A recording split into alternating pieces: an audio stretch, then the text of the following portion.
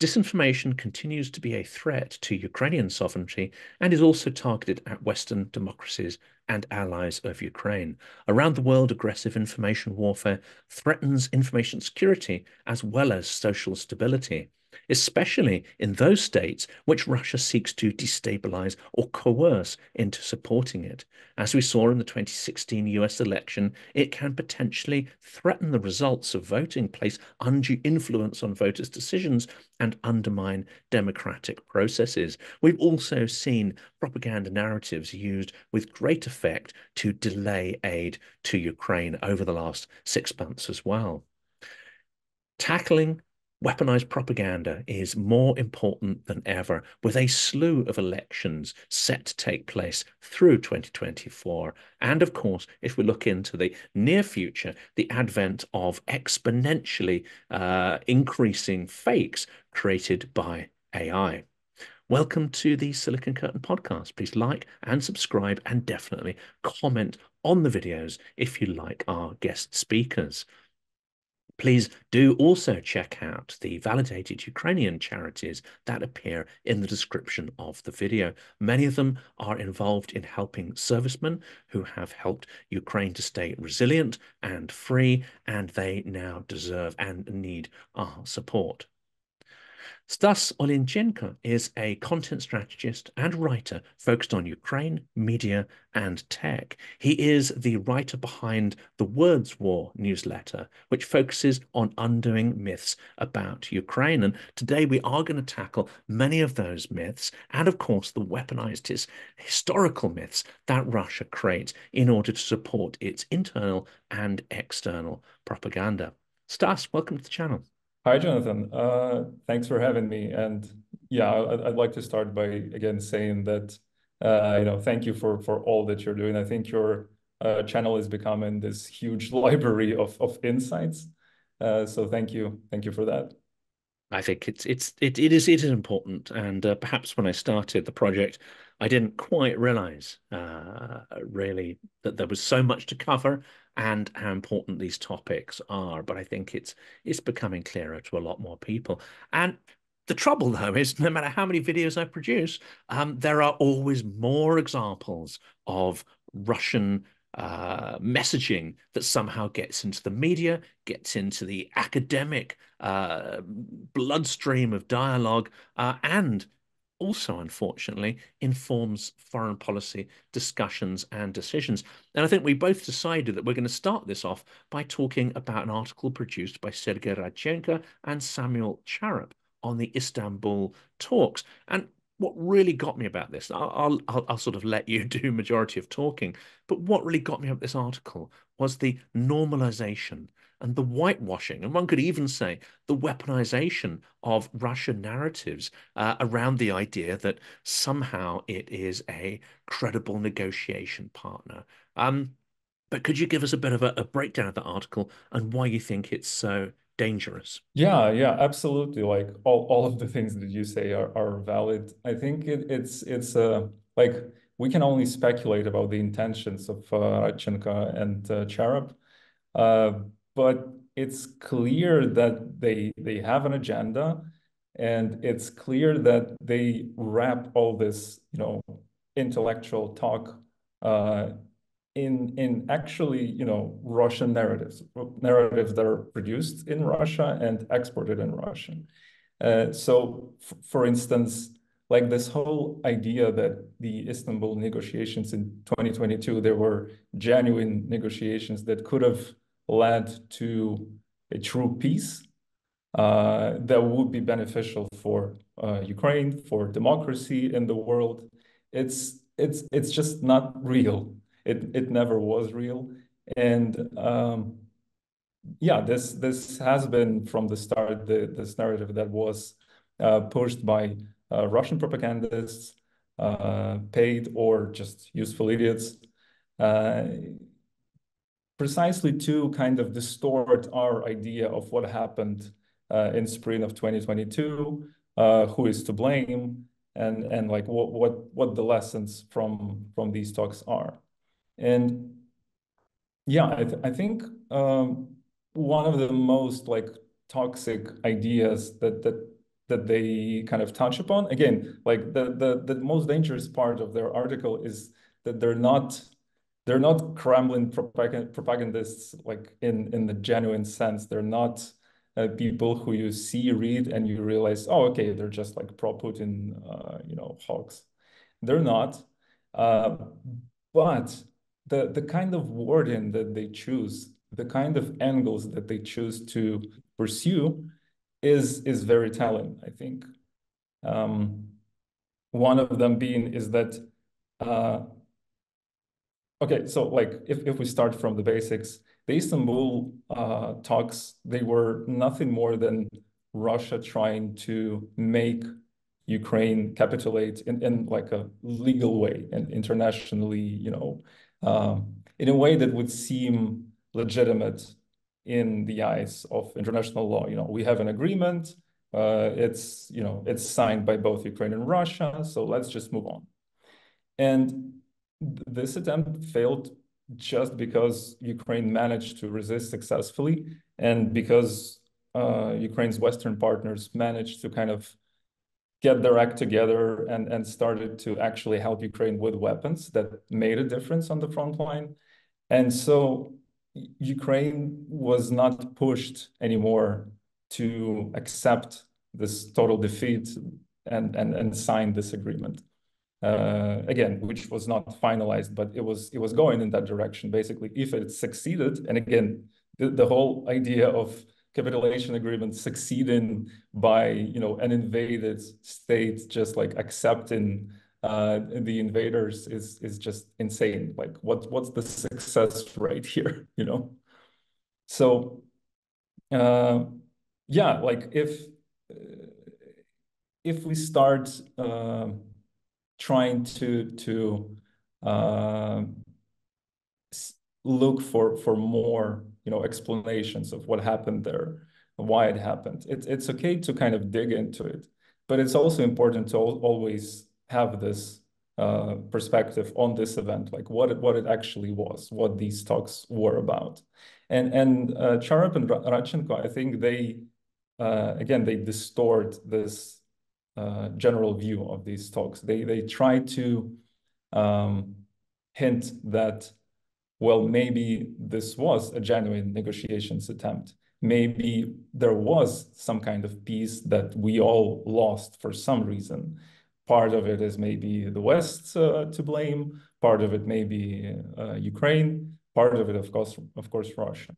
And And that dilutes culpability, doesn't it? That's saying, ah, well, okay, the invasion was wrong, but actually, poor Russia is partly the victim of this because they had, you know, they had some good intention there, some genuine intention, and they proposed a realistic solution to the war, and that dovetails, doesn't it, with the idea that, well, NATO provoked it, and if you think NATO provoked it, which of course is nonsense. And if you think that Russia tried to negotiate in good faith, then somehow you're diluting what actually happened. But you mentioned Charap's well, normalization of what essentially was not a genuine process. It was a rubber stamp to try and give some credibility or international credibility on what was an entirely illegal war. But Charap also wrote an article around the time, I think it was, of that negotiation, if not, I need to check the dates on that, because around this time, he wrote an article saying that Western weapons wouldn't make any difference on the battlefield at all.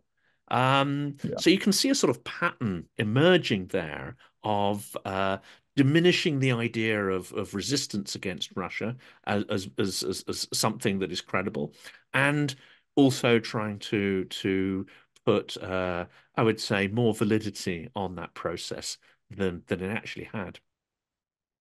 Yeah, definitely. I think the article you're talking about, I think he published it even earlier. I think it was like January or February 2022, but like it was right before Russia invaded. So he made a point, like trying to say that, don't even consider sending weapons to Ukraine. It will not like make any difference. So let's just, not even talk about it. So it already like shows his beliefs, I guess you can call them, his agenda. Um, yeah, and I think in summer of, I actually don't remember, maybe it was 22 or maybe it was already 2023, but he also wrote an article, uh, I think it was named something like the case for negotiating with Russia.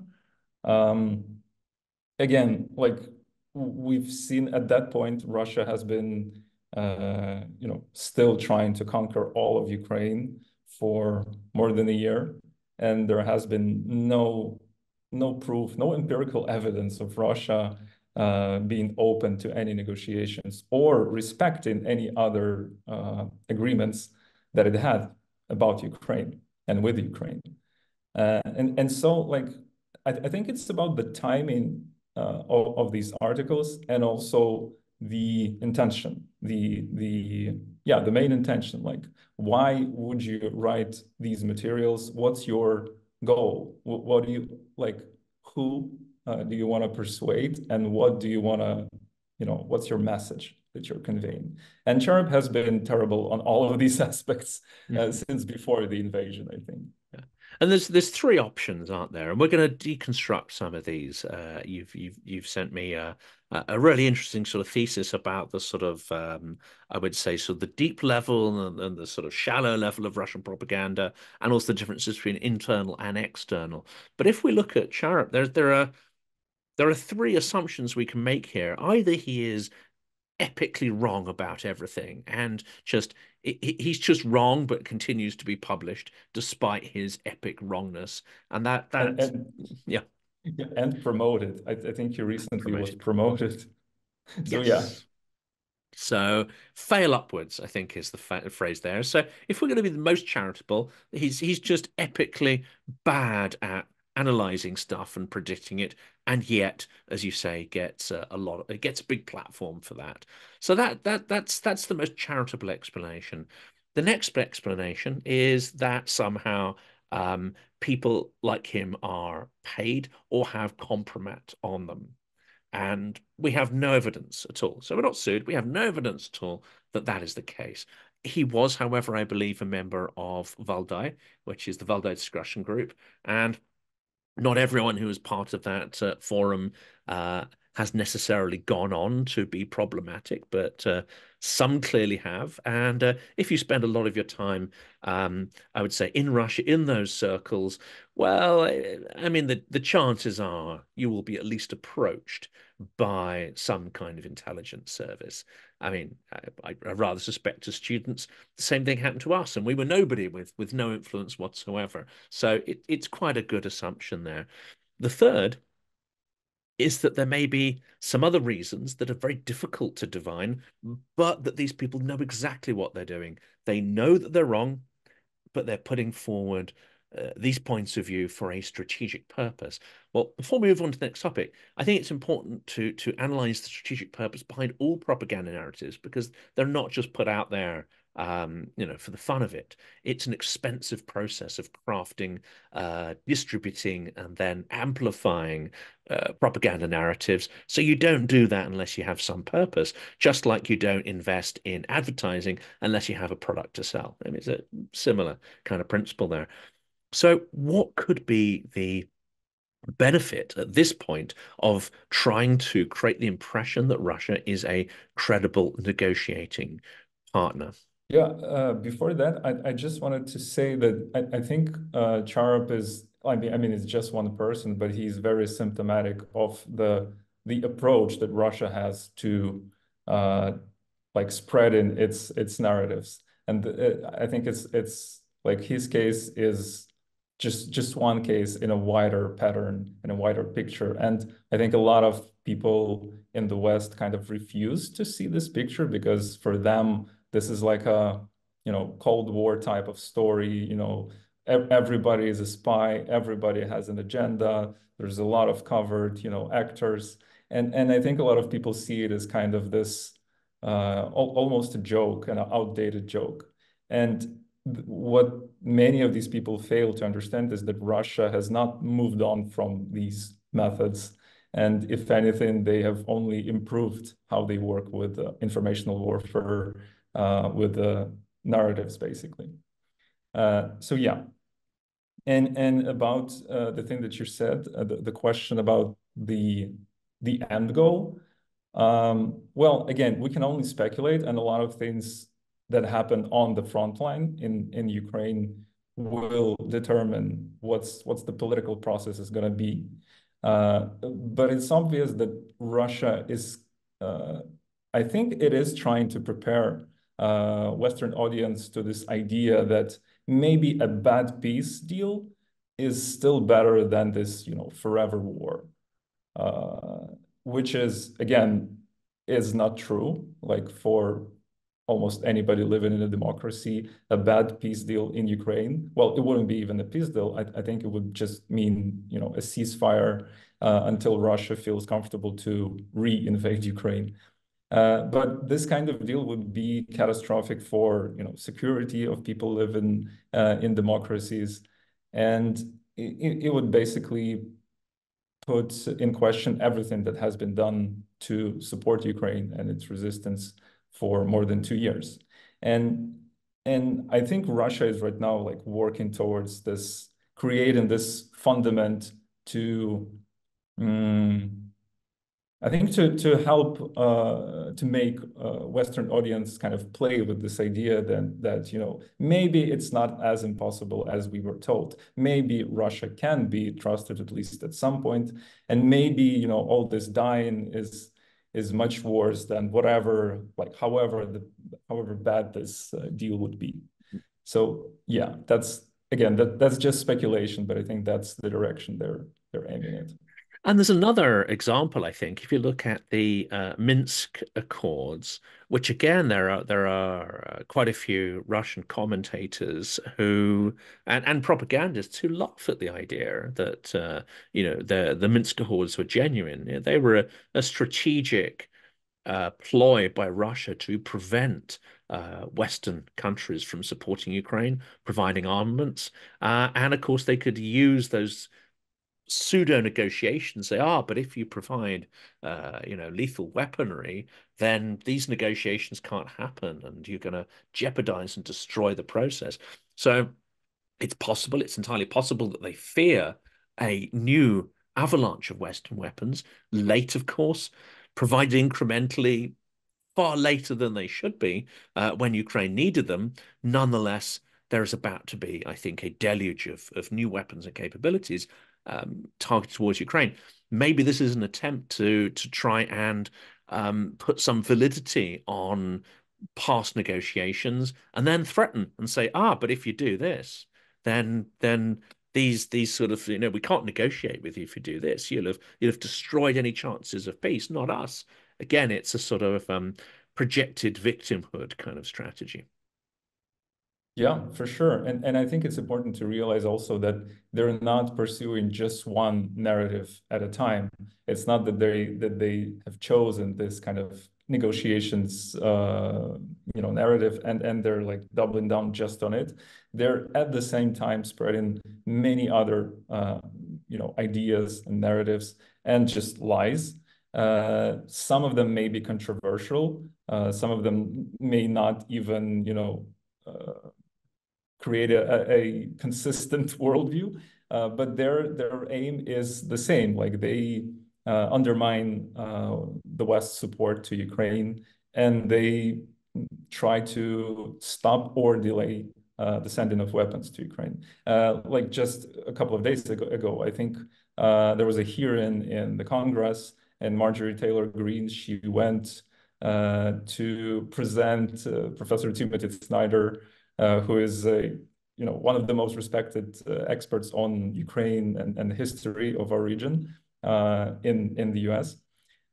So she presented him with these like facts that there are Nazi people in Ukraine. So I guess this means like US should just stop supporting Ukraine, which is a very old propaganda. It has been I think it was like the most popular narrative that Russia pursued in 2014 when it started its aggression against Ukraine. But then I think since 2022, this narrative has gotten more like it was pushed to the fringes because it became much more evident and apparent that it was just not true. And whatever Russia was doing, it was not because it was afraid of far-right movements in Ukraine. So yeah, I think all of these, yeah, but we just have to remember that there are many narratives that Russia pushes onto us at the same time, and they may not even seem intertwined, but they all have a shared goal. And it's much easier for a narrative to be effective uh, if your goal is very, aggressive and harmful. If you don't try to create something, if you don't try to strengthen the alliance, but you try to destroy it and you try to spread hate, it's it's just a much more potent, emotion uh, to amplify. Yeah. And of course, your sort of breakdown that you shared with me, you point out, and I think this is very important, that Russian propaganda is much more complicated than people realize. Of course, you might sit there as an intelligent person and say, well, actually, I can see Russian propaganda coming. It's obvious. I can hear the narratives, I can spot them. But actually, when you're fine-tuned into this, you realize that it actually exists at multiple layers. You might spot certain layers of it, but other layers are far more insidious, and will percolate through to many people, even those who think they're immune to it. So, what's your understanding of this multi-layered complexity to the propaganda? Yeah, yeah. So as I said, I think it like looking at it through layers is the most the most helpful way to study Russian narratives and Russian propaganda, because I think a lot of people assume when they hear Russian propaganda, they assume it's this, deranged talk show by Vladimir Solovyov, or Dmitry Medvedev just like tweeting or posting some absolute, just batshit crazy stuff. But this is just, a part of what they're doing. This is the external layer. This is also part of it is internal propaganda. So it has other audience. Uh, and it's just partly directed at Western audiences. But there are, layers and layers and layers. And the deeper you go, the less obvious it becomes whether you're reading just a genuine piece of, journalistic work, or a policy report or whatever, or is it actually something that has been produced and curated and or maybe like whitewashed by the Kremlin? Um, yeah, so beyond, I think we started from Cherub, but I think it's kind of one of the least obvious layers there are, because I would say that it is one of the deepest levels of Russian narratives sort of penetrating Western discussions. Because again, these people are well-established experts. The White House, listens to them, or at least recognizes them as experts. And these people don't necessarily say that Ukraine is, doing something wrong or that the West is wrong. They don't say that Russia's invasion is justified. So like it's much harder for somebody who's outside of this Russian narrative bubble to read it and instantly spot that something's wrong, something's fishy.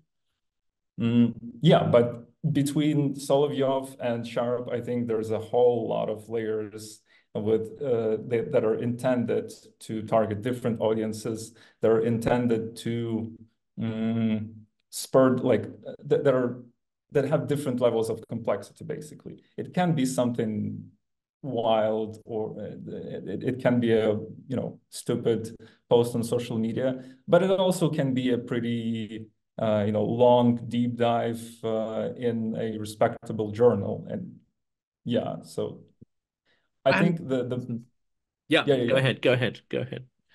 No, no, I just wanted to say that I think the best way for us to kind of spot it is to learn learn to read these texts uh, efficiently and learn to spot these wordings, these kind of constructions, these maybe biases that are expressed in text.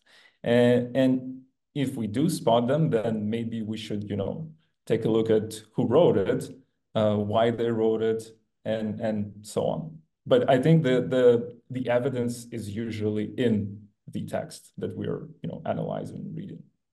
And that's I'd like to dig into that because I mean you and I on a professional basis sort of do this all the time, the deconstruction of text, the parsing, the semantic parsing of texts to try and find out patterns. And of course, one of the key parts of marketing, um, as well as it had to be you have to say as well, is religious texts as well. One of the key tricks to get people to absorb an idea, to internalize that idea, is also repetition. And that repetition may use different terminology, different formulations, but it's the repetition of an idea. Um, how does Russian propaganda use this, and how does it create what has been called the polyphony, which is to present that idea back to you through multiple voices, multiple personas, multiple platforms, to the point where it starts to seem like an organic rather than a manufactured idea to the audience? Yeah, I think you're completely right. It is about repetition, and it is about repetition of the same sort of ideas and narratives, but uh, through different channels, through different people, uh, and this whole idea is to gradually cover as many institutions and people who are uh, from deranged lunatics to respectable institutions to create sort of illusion that this is an organic idea, this is an organic discussion that we're having, that we're not made to talk about Ukrainian Nazis. It's a genuine concern that we're all having. Um, yeah, I think one of the most dangerous aspects of this work is that most of the times we just don't know if a person is just a useful idiot or are they on a payroll and maybe they have a connection to the Kremlin. Maybe they're even, they're just spies or connected to Russian special operations. And so if we go around and just point to all these people who seem to have pro-Russian biases and start shouting, you're all Russian agents, then we risk to be seen as these crazy people who are obsessed.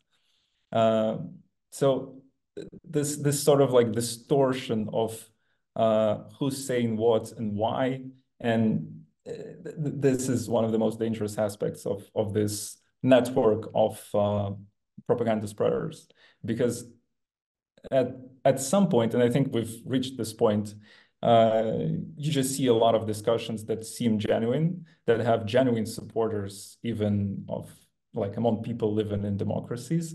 But these discussions have been manufactured artificially in Moscow or by Moscow.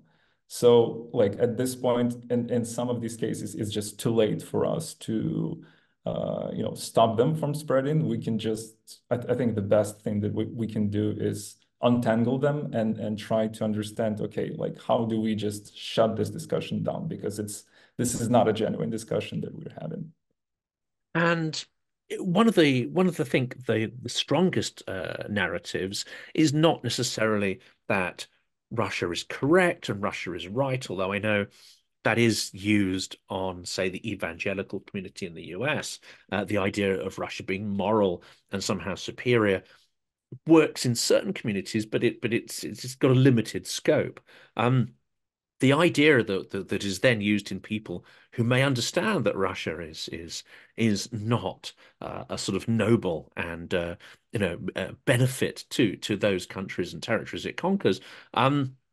They use the argument that yes, of course Russia's bad, but it's also invincible and it's eternal, and you stand no chance.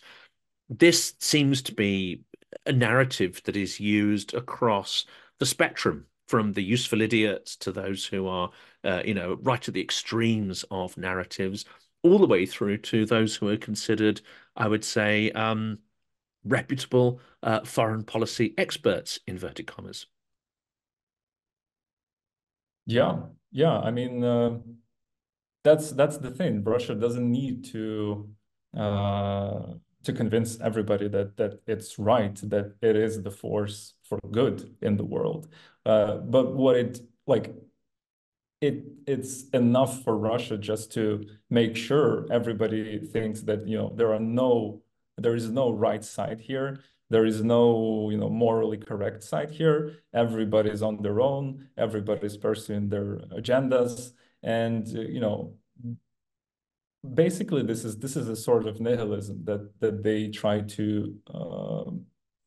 spread, especially among the people living in democracies, because for them, this means that people will stop believing that democracy is in any way better than dictatorships or totalitarian states or fascist states, and that is how Russia becomes stronger in international on the international scene, because you know, if there's no strong pro-democratic alliance against Russia, and currently we're talking about Ukraine, so like this is the main sort of literal battlefield of this struggle.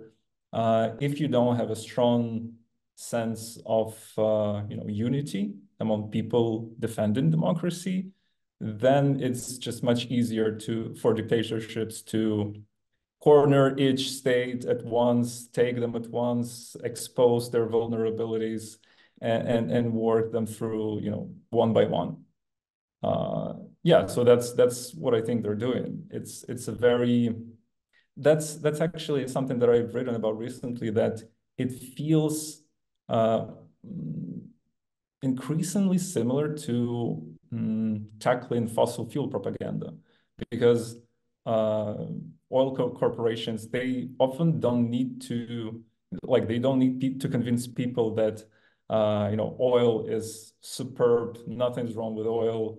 Let's just uh,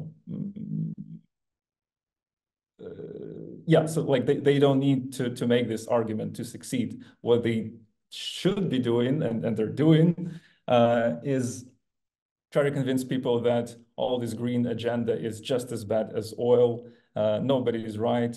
We shouldn't change anything, by the way, in our economy. Let's just move on. Let's just, accept things as they are. And yeah, it's very similar to what Russia is doing. And part of the reason is that Russia has been one of the architects of fossil fuel propaganda as well. That's right, and this may trigger a few people in the audience, but there is evidence pointing towards the weaponization narratives during the COVID pandemic as well, originating from Russia. Now, of course, that's not to say all of it came from Russia. It's not to say that there aren't genuine concerns there, but certainly Russian methods. There's fingerprints on some of the weaponization of conspiracy theories that we saw there, and I think that's an interesting one to pick up on, because we've been talking about the more uh, I won't say rational, because we know that they can be factually disproved, but we have been talking about the more sort of rational ways of arguing in propaganda. One would assume to convince people who can fact check, who can potentially think about the information they're being feeding. But a key part, actually, of Russian propaganda, both internally and externally, has been to weaponize conspiracy theories. And those would seem to be absurd to many people who sit outside of those, and historical mythology, which, again, to those who are not exposed to it, let's say, from childhood and so on, would also seem to be utterly absurd. So, what, in your view, is the role of weaponized historical mythology and conspiracy theory within the Russian methodology? Well, I think they're very potent in a way that it's just very hard to disprove them. and fact checking against propaganda, it doesn't work. It doesn't really work. Like there is a very limited success that you can reach by taking all of these narratives, all of these claims made by propagandists, and fact check them and rationally explain to people why they're wrong and what's like the actual data that we have. This just doesn't work. And yeah, so like the only way you can tackle these sort of narratives is you have to shut down these discussions entirely, or you have to deplatform people who are hijacking these discussions.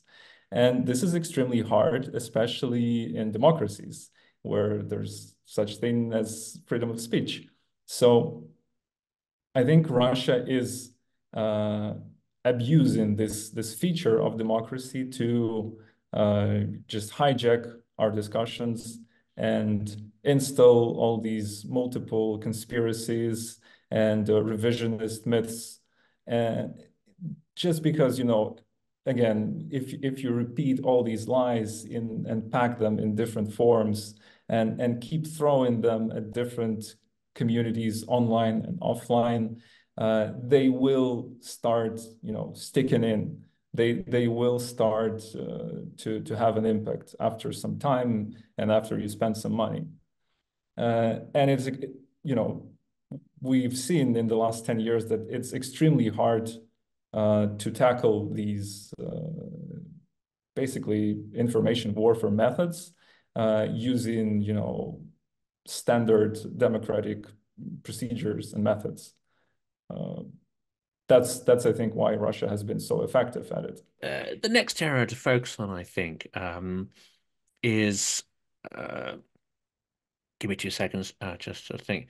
So one interesting point you made, and I really, struggled with this at the time when the article came out, and that is some of these deeper level, slightly more subliminal Russian narratives. And one you point out, I think, which is really interesting, is the controversy, the manufactured controversies around Volodymyr Zelensky. And when you see articles about that, including the one in Harper's Magazine earlier last year about the tragedy of Volodymyr Zelensky, and I think there was another big piece in Time as well. They do seem to create the impression of victimhood, I think, is one. And these aren't qualities actually I associate with Zelensky or his speeches or his rise to fame and fortune. It's the opposite of victimhood, but many of these articles do seem to warp or change the perception of Zelensky, and one wonders what the point of that is. So you've been following these. What do you think is the mechanics behind these kind of articles? Why do they get published? And how do they potentially influence people in a way that is advantageous to the Kremlin? Yeah, that article in the Harper's, I think it's a very clear example of these deeper layers, because the entire article, it seems to be coming from a good place, a genuine place of empathy. At least you kind of get this read when you read the first paragraph. The author, he's like he recognizes, Russian invasion of Ukraine as this violent thing, and he talks about Ukraine's resistance and how Zelensky has been compared to Churchill since then. So it kind of starts from this empathetic point of view, and I think that's where it draws in all the people who are, again, empathetic to Ukraine, but not necessarily very informed about everything that's been happening, especially before 2022. And then like this article gently like pushes these people to suddenly, claim that there was a civil war in Ukraine since 2014. And that, there were these rebel separatists that just wanted to break away from Ukraine, of course, like with some Russian support, but like he actually uses the term civil war at some point in the article. And of course, then like he concludes with all this idea that the West is also very much a party to blame in all of this war. So I think the the dangerous aspect of this is that it works with actually empathetic people, people who are not, deranged, who are not necessarily the usual audience of Russian propaganda narratives, who maybe, follow in some news, who maybe want to know more, and it creates a sort of mess in their head because, again, it throws in some of these narratives, it mixes them up with the actually true account of events, and basically it makes all these people to question whether Ukraine is right in this conflict, whether the West is right in arming Ukraine, and so on and so forth. And now I don't know why publications like Harper's Magazines and others want to publish these sort of articles, because once they do publish them, usually there's a backlash from Ukrainians, from Ukraine supporters, and usually from people who know a thing or two about Eastern Europe, Russia, and Ukraine. So there's always this backlash, and there's always this discussion of like, how the hell this was actually published. There's so many manipulations. There's so many issues with this thing. And, unfortunately, I don't have the answer to this question. I wonder about these things myself. I don't know the mechanics within these, institutions, these magazines. But it's clear that something about their structure makes them vulnerable for this sort of more complicated Russian propaganda to creep in, because it is a pattern that gets repeated over and over again. Well, let's pick another one. And this is, when we were going to discuss this, and I've been looking at some of his articles for a while now, and this is Simon Jenkins, who is a very senior journalist within the UK. He has been an editor on some of the leading newspapers and publications, and I just had him down as a little bit of a how do you call it? So Russophile, someone whose thinking is influenced by. But now I look through his headlines over the last couple of years. Um, it's an extraordinary array of Russian appeasing messages here. Um, and, we've got an article in 2017 arguing that Trump should get closer to Russia and it's a good thing. After Litvinenko was assassinated, he writes an article saying that further sanctions against Russia would be pointless and hypocritical. Extraordinarily appeasing statement there. He's written numerous articles in 2022 about how sanctions against Russia are backfiring, they're not working, etc. Uh, all the evidence is to the contrary, that actually sanctions have had an effect and are having an effect, not as much as one would hope, but cancelling sanctions, it's pretty obvious, would simply bolster Russia's war machine rather than limit it. So absolutely absurd kind of points of view here. Article about the cancellation of Russian culture being Kafkaesque, which is extraordinary in the context of how Russia weaponizes culture. I'm talking a lot, but I think it's important people see some of these. They are extraordinary. He's arguing not to support Taiwan and let it to the mercy of China. He's arguing here that it's fine to cleanse dirty Russian money from the City of London, but it won't make any difference. So, extraordinary series of articles that essentially argue for inaction. And I think that's one of the very powerful methodologies, isn't it, of Russian propaganda, is this one which you mentioned earlier, which is you might as well not do anything because it won't make any difference. And we're hypocrites anyway. So who are we to do anything or say anything? We're all as bad as each other. These are classic Russian disinformation techniques.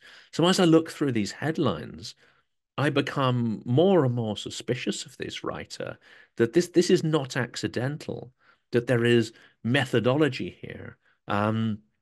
Further articles that that argue that Britain should not rearm, and articles that talk about diplomacy, and as we started this conversation, that seek to show that diplomacy is the only way forward, whereas I think just about anyone in Ukraine will tell you that negotiations with Russia are neither plausible nor credible. And the last article, I will stop talking now. The last article here is accusing NATO of being reckless over Ukraine, again, trying to argue for inaction and leaving Ukraine to its fate. And in some ways, it almost implies that NATO is the problem and not Russia. So I know you followed some of his articles as well.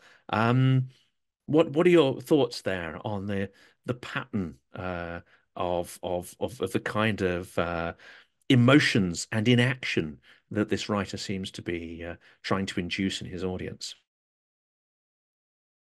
Yeah, I think you're absolutely right. Inaction is like the main word, like how we can describe all this strategy. Because again, I think Russia doesn't need to, you know, convince everybody to support Russia with actions.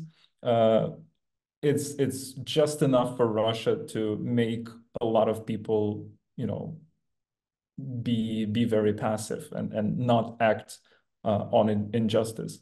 And I think this is exactly the case. You're absolutely right. Like when you see a pattern of this sort of messaging, when you see that there's a pattern of always, criticizing Western policy towards Russia or China, and always with this angle of sort of we need to just abandon these regions, just like not interfere. We have to go easy. Basically, just let's just do nothing and hope for the better. Um, yeah, I mean, again, as we talked, I think it's this layered approach. Some of these narratives are more direct and call for specific action, and some of them just spread nihilism and idea that nothing can be done or nothing should be done. And that is perfect for Russia because again, if arms to Ukraine are delayed or if they're stopped, that's just enough for Russia to basically conquer Ukraine and win the war. Inaction is a win for them. And about Jenkins, like personally, I honestly I don't know, like I haven't followed his like entirety of his career. I don't know what he wrote before that. I started noticing his agenda, I think starting with 2022, because I saw his articles on The Guardian and I saw that he's consistently criticizing the West, but for all the wrong reasons, let's make these sanctions weaker. Let's stop supporting Ukraine militarily. Let's altogether, abandon this, idea that we have to interfere. This is like, again, if we start walking around pointing at people and saying they're Russian agents, this is just counterproductive. But when you see these patterns, you have to question, the integrity of the writer and well, again, mm, the goal of their work. Like what's their goal? What's their solution that they're trying to promote? And it will be interesting. I fervently believe that Russia will eventually undergo a catastrophic defeat in its offensive war.